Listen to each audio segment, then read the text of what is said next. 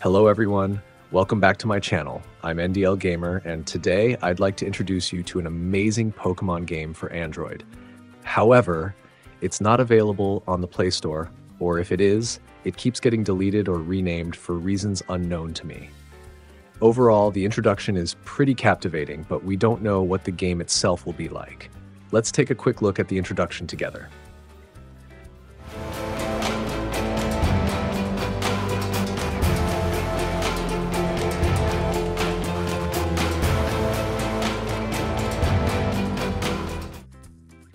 If you want to download the game, you'll need to first download an app called 7X Game. I'll include the link to the app in the video description, along with the game name for you to search. There will also be instructions on how to download it for iOS. After downloading the app, click on the game app, then click on Me to log in.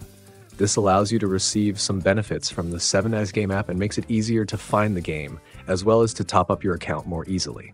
Next, enter your email. I've hidden my email for security reasons, so I hope you understand. After that, they will send a code to your email. Just enter the code and you're all set.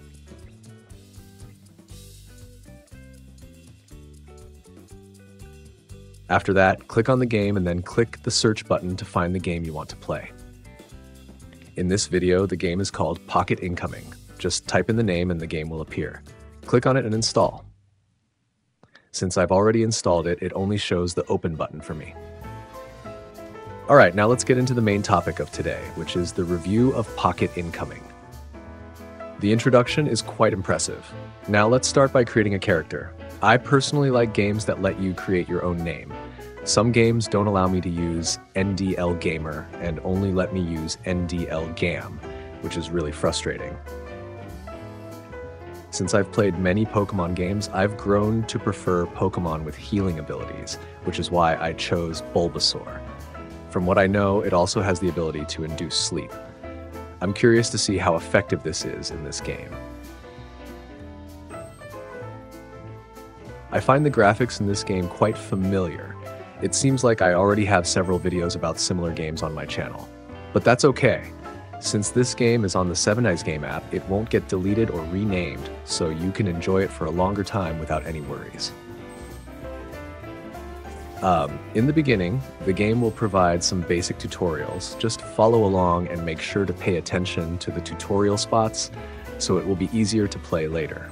The first part will guide you through the battlefield mechanics. This is a free-to-play online game, or F2P for short. However, if you want to become stronger or compete for the top ranks, you can spend money to purchase powerful Pokemon, high-quality materials, Mega Stones, and more to gain an edge over other players. You can still play for free and become strong without spending money, but it will require patience and dedication to learn the game thoroughly. The storyline of the game has you taking on the role of one of the two main characters from the famous Pokemon animated series, embarking on a journey to capture various Pokemon. In the game, you can capture Pokemon through a system called Draw or Gacha. You can use these Pokemon to build a strong team and battle against other opponents, earning experience and valuable items to strengthen and evolve your Pokemon. Overall, the game is quite appealing due to the cuteness of the Pokemon and the creative approach to capturing them through Gacha. However, it can get a bit boring because capturing Pokemon in traditional games provides a sense of excitement and thrill. Throwing balls repeatedly until you finally catch the Pokemon you want and feeling frustrated when they escape allows you to experience a range of emotions. In this game, you'll feel less anger when trying to catch Pokemon since you can Gacha them. However, you might get frustrated if you're too weak to defeat an opponent or if your strategy isn't good. Compared to other Pokemon games, this one is enjoyable for casual play when you have free time. There are many other Pokemon games that are more interesting and visually appealing, but they often require higher-end devices. This game, from what I've seen, can be played on many lower-end devices. In terms of gameplay, it's similar to other RPG games, featuring an autoplay option that makes it quite easy to play. There are various missions to help you earn rewards, and multiple game modes like PvE, PvP, and tower challenges. You can also turn off the auto mode to fight according to your own strategies. From my experience, manually battling in these games tends to lead to more victories than relying on auto, because you understand your Pokemon and the enemy's Pokemon better, while the auto feature doesn't follow any strategy. Overall, the game doesn't bring much innovation to the gameplay. The most noteworthy aspect is that it's a side-scrolling Pokemon RPG, which is rare since such games are typically resource-intensive. In terms of graphics, I find them quite beautiful. The 2D graphics have a decent level of detail, and even the skills look good. There are a lot of Pokemon character designs, ranging from the lowest evolution stages to higher evolutions and even the top-tier Pokemon. However, the background design can feel a bit dull because there aren't many scenes. Compared to other games, the graphics in this one are average to above average.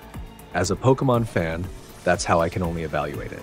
If you feel differently, feel free to comment and share your opinions so we can discuss. Regarding the sound, it's quite decent. The music is engaging, but for personal reasons, I usually turn off all the music in the games I record videos for. The sound effects are also very captivating, although there are a few sounds that seem to be buggy or I can't hear them properly. The voice lines for the Pokemon are fine and similar to those in the animated series.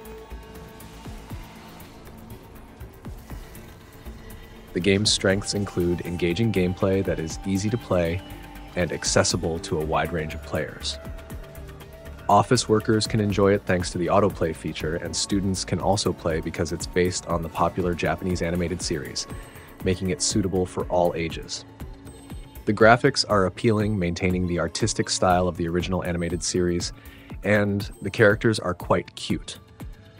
However, the game has some drawbacks. Since it's hosted on a Chinese app, there is a smaller community of foreign players.